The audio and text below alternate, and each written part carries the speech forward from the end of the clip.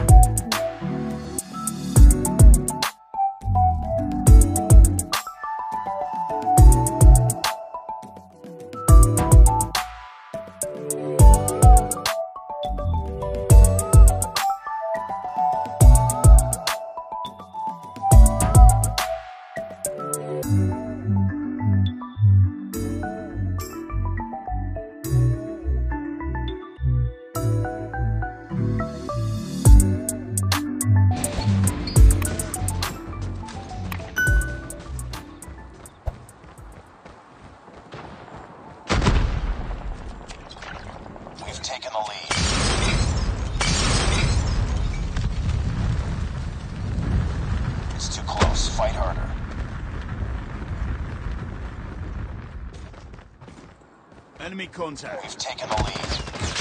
Friendly stealth chopper inbound. UAV online. We tied for the lead. Enemy SAM detected. We've taken the lead.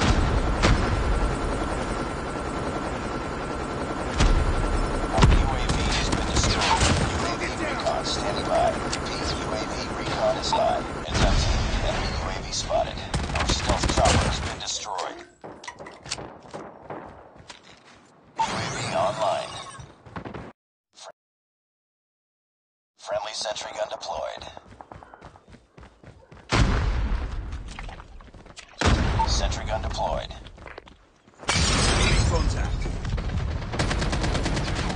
UAV recon standing by. Repeat, UAV recon is standing by. UAV online. Enemy UAV spotted.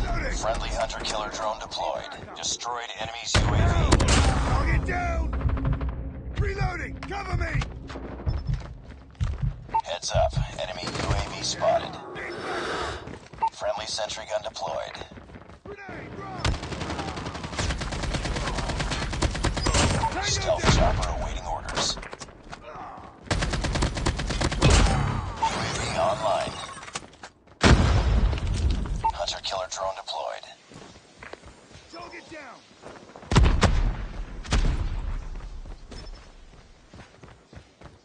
Enemy contact. Sentry gun So when it comes to gaming, the stock kernel is very bad, and with Meow kernel plus EAS booster module, the gameplay was much better and there were less frame drops too.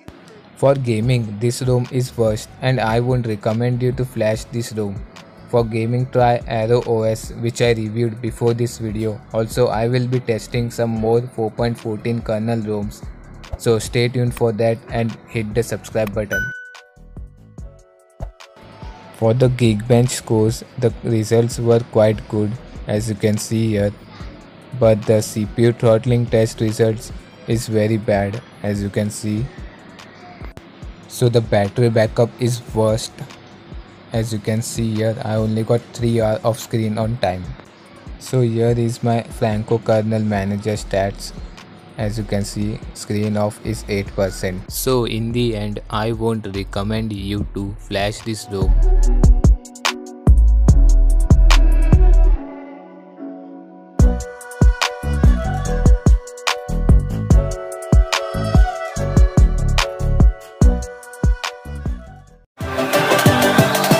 Dancing on the moon.